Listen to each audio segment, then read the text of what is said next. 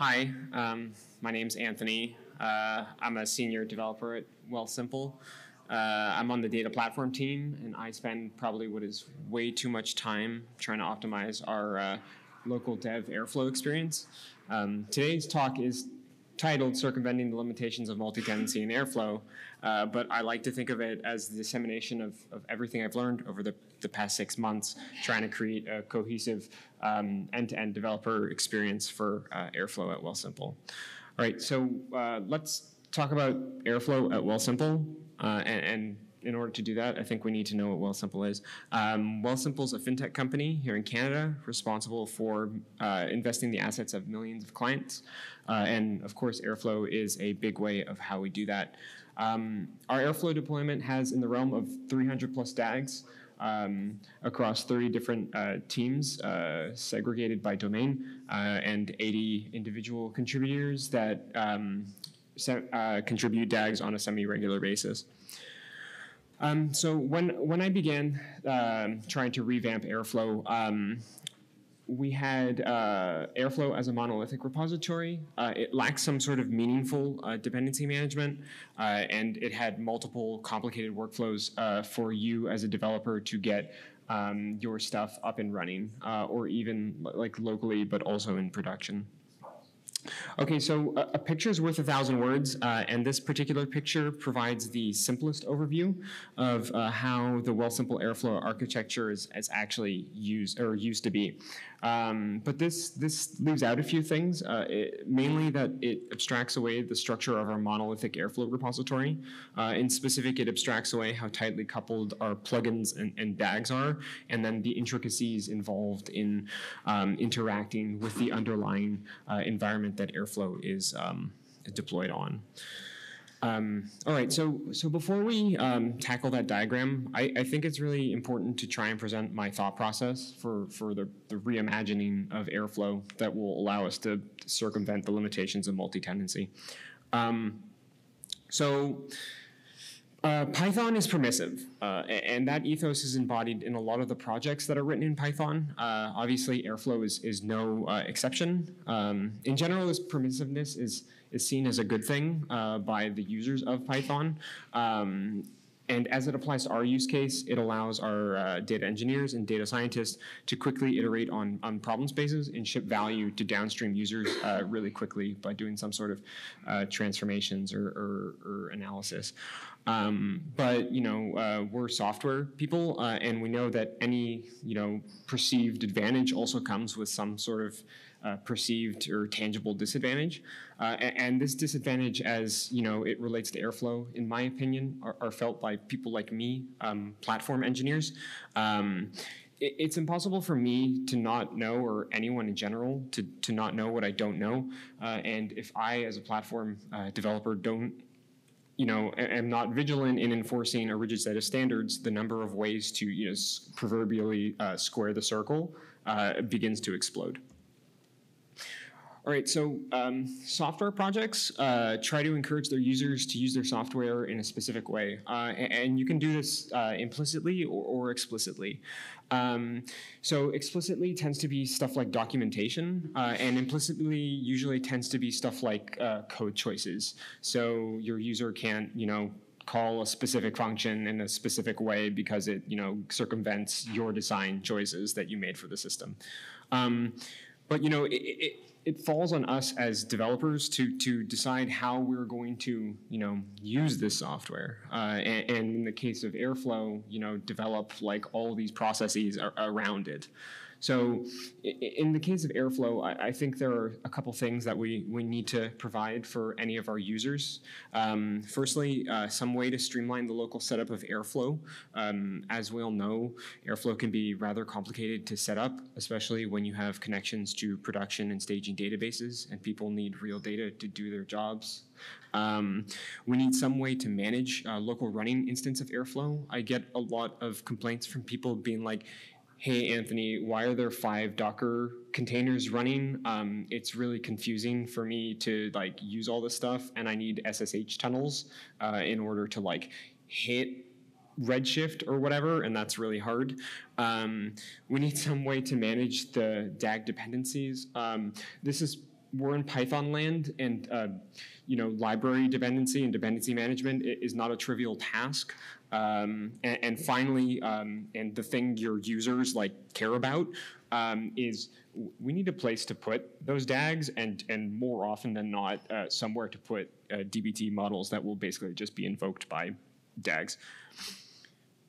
All right, so I'm paraphrasing my homie Antoine here when I say simpler is better. As a platform developer, I don't want to cultivate an environment where bespoke workflows start to quickly outnumber standardized ones. And I think by offering a standard development experience, we can simplify our interactions with Airflow, bettering the things we can do with it along the way. All right, so when it comes to redesigning how we use Airflow at Simple, it'll help us to just point out the key issues we were experiencing and how we will address them. I'm sure you dedicated that diagram from a couple slides earlier where it was nice and readable to memory, because I'm sure you can't see it now. But a few things pop out here. Firstly, a disjointed developer experience. Having two different workflows for doing anything, the bottom being production and the top being how to use it locally, adds a lot of mental overhead, which causes a huge time sink for new and experienced users. People usually also opt for the path of least resistance to do anything, which usually means creating some sort of mental shortcut and then codifying it and disseminating that information to your coworkers so that they don't really have to think super hard about how to set up Airflow. They can just write their DAGs and live their best lives. And that brings us to our second point. If you have your users doing things like codifying workflows and openly contributing those things back to your platform, they don't know what you know, and more specifically, they don't understand the things you haven't articulated to them being your design choices for how you've laid out Airflow and how you expect them to use it. This creates a case of unclear responsibilities, which again furthers to the detriment of this system. The number of ways to square the circle begins to explode here. And then finally, even though monolithic repositories can kind of be freeing for some developers because they can add their own scripts and whatever to make their lives easier, they also lack autonomy, mainly because you have to share one Pi project or requirements.txt or whatever with I don't know. I said we had 80 individual contributors on this project, so 80 people have to basically say, hey, can I bump this minor version of this package, and will it break the other 299 DAGs that exist here? And I don't know that there's a great way now for us to thoroughly, test all of those other DAGs when you bump your dependency. Unless you have stellar unit tests or stellar end-to-end tests, you're probably not going to catch that until things are in production. All right, so when we're thinking about this redesign and what we want to achieve with it, I want it to be easy to use. I want everyone, no matter their level of Airflow knowledge, to be able to use this system. If you have Python, it should work. It should also be consistent. So consistent across environments, consistent across user experiences. I don't want someone to have to go to their friend and ask them about how did you make this thing? How did you modify the make file in order to make it work? That's not great. And I want them to have confidence in the system. I want you to know that when you do something, it's going to happen time and time again until you explicitly modify that thing. And when I talk about this, I mean, I know that my DAG is going to use this version of NumPy, and this functionality is going to be available to me until I explicitly change that functionality or that. All right, so we know what we want to achieve. How do we do that? So the most obvious way to me is to break this thing up into smaller, more focused repositories. So here we have the 4 different well, 3 and change repositories that will allow us to make smaller, more focused things. So firstly, we have Airflow Infra.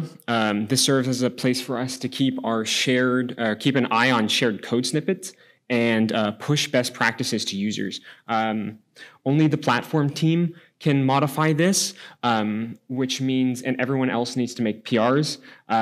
So in this kind of gatekeepy way, we have a centralized place for configuration of our Airflow images and a place where we can basically force people to write unit tests on their custom operators and shared code so that if someone goes to use that shared code, they can either be sure that they have a version that they know runs, or that if they run their DAGs, all the unit tests pass and no functionality has changed. Secondly, business logic repositories. I hate makefiles as they pertain to projects like this. I don't want to see any visual clutter. I just want to see the things that are relevant to my job. And if I'm someone who uses Airflow to, figure out and solve business problems, I would like a place that's purpose-built for that. So business logic repositories, cookie cutter repositories, they have everything you need. They're code owner locked, so no one can modify anything without your explicit permission, and no one can change, the way this interacts with the larger system. Basically, we have a lockdown on all the ways that all these DAGs get synced to production Airflow, and they can't mess around with how they interact with secrets and environment variables. So we can provide a consistent experience for people. How do we provide a cookie cutter, repository? Well, we have some sort of templating system. Basically, if we have a templating system, just click a button, make 1 million of them. It'll always be the same. And then finally, I said I hate makefiles. So it's better than a makefile, something that you can brew install, and it's literally got all the setup in it. So you go brew install, Airflow, CLI, and just like that, you have a robust way to interact with Airflow and encompass all of the workflows that your users expect to have. That was once occupied by that assemblage of scripts in the scripts folder. All right, so this is how we've reorganized Airflow. On the left, users can't touch it. This is all of the stuff to get Airflow into production. So we have our deployment pipeline on the bottom there. On the top, we have our repository, our Airflow Infra repository, which is responsible for building and tagging images and putting them into AWS ECS. And then on the right, there's everything that the user can use and touch. Basically being that Airflow CLI, their specific DAGs repository, and then our secrets manager and ECS. The users won't have express permission to touch those two elements, but they will have express permissions to fetch from them. All right, so this brings me to this concept of pushing and pulling. I often espouse this idea to my team that the data platform team should be the progenitors of the best practices when it comes to working with Airflow, meaning we want a way to force our users to use the system in the way that we intend them to use it. So how do we do this? Via standardized spaces, those business logic repositories. I said that we have a templating system, and this is that templating system. If you are a new user, a net new user of Airflow at Wealthsimple, you just roll up to our Backstage page, which is on our intranet.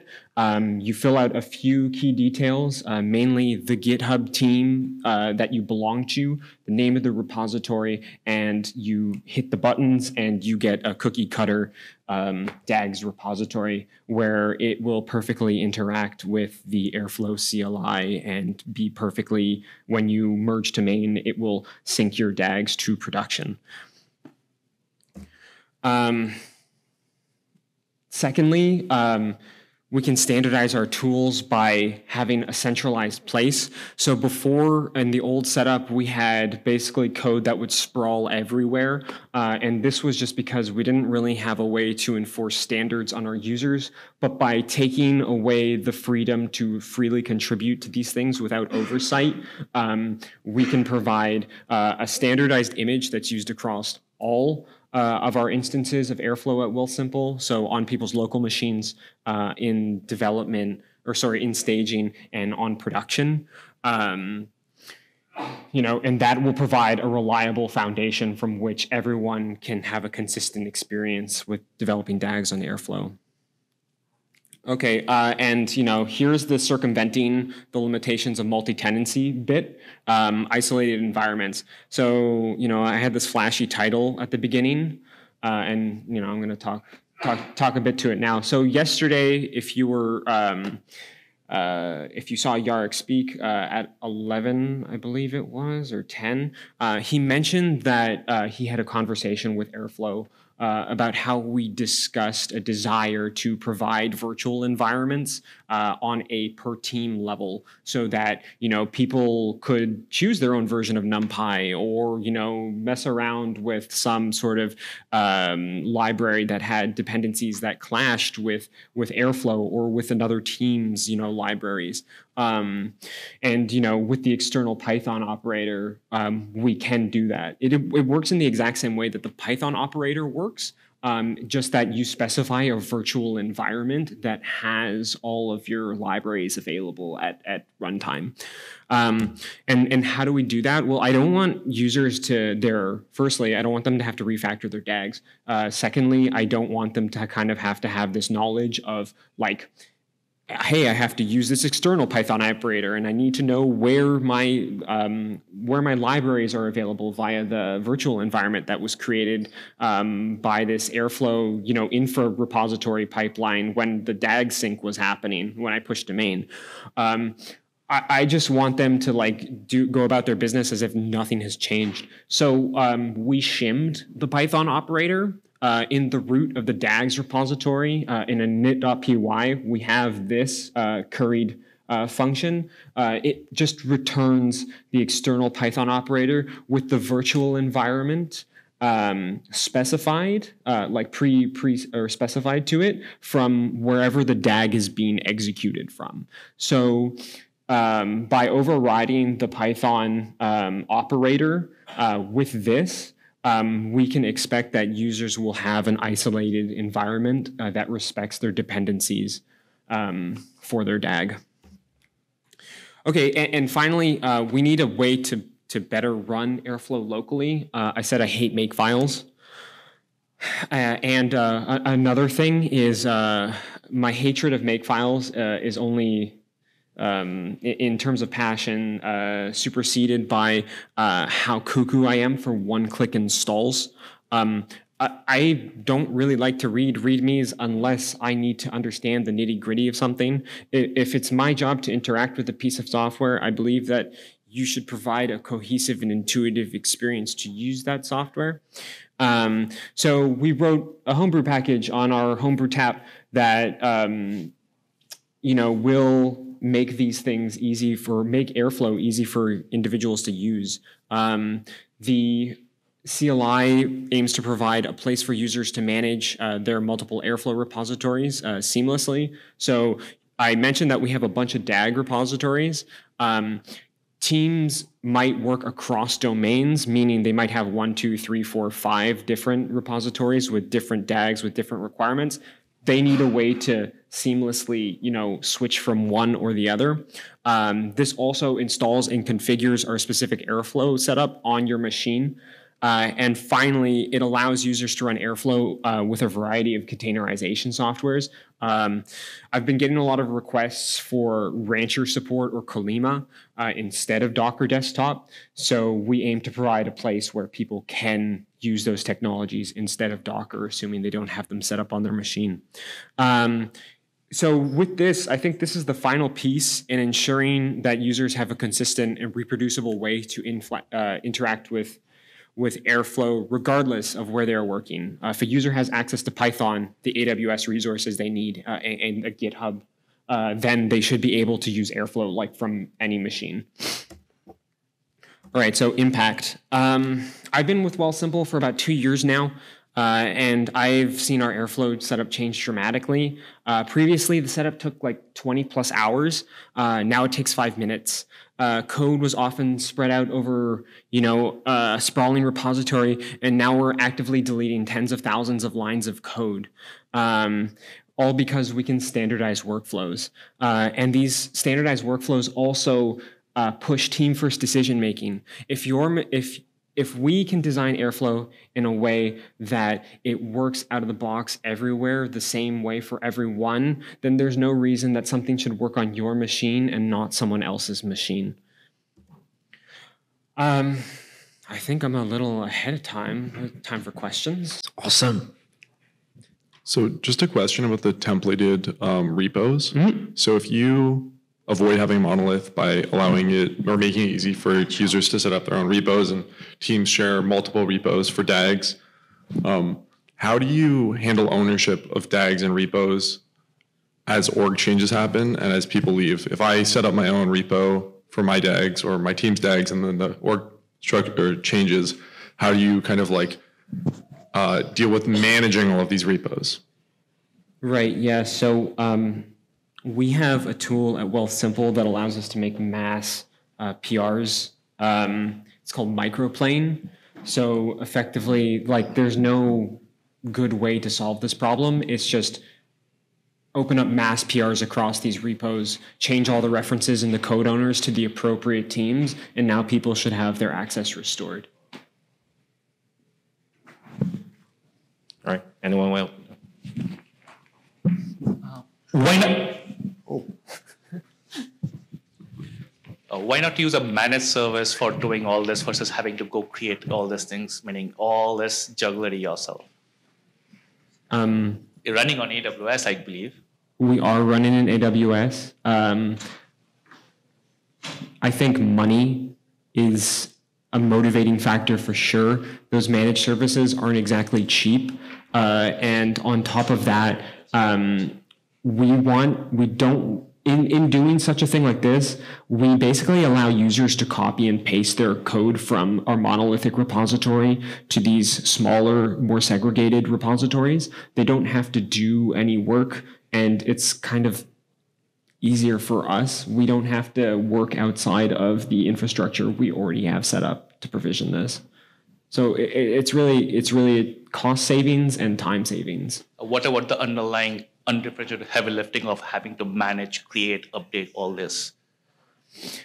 So infrastructure cost is one aspect. Did you also consider the engineering cost to maintain this?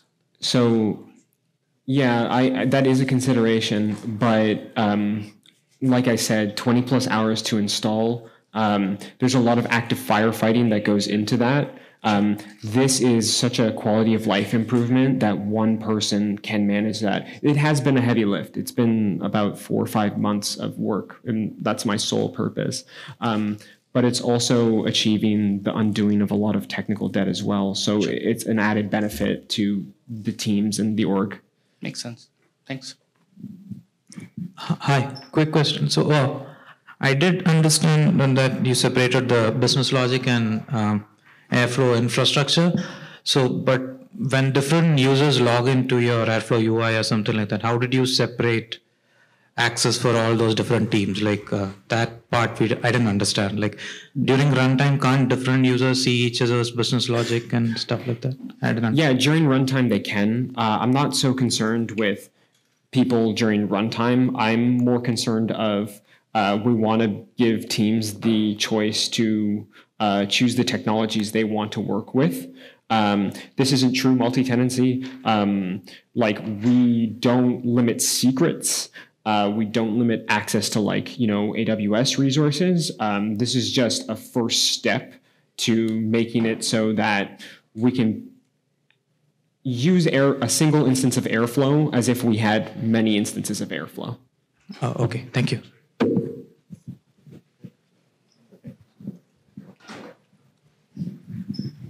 I got one quick question. So if you've got a monolithic Airflow and multiple DAG repos, how do you manage deploying into that monolith? Do you have the Git hooked up to each one of those, or Yeah. do you have a different? Okay. So the templating is responsible for duplicating the GitHub Actions workflows, and the GitHub Actions workflows basically call deploy kit, which is our way to deploy, and it plugs directly into that. So you just, some of this is, has to be on the user side. It can't all be super centralized in one place, and this is one of the pieces that needs to live where the users have their DAGs.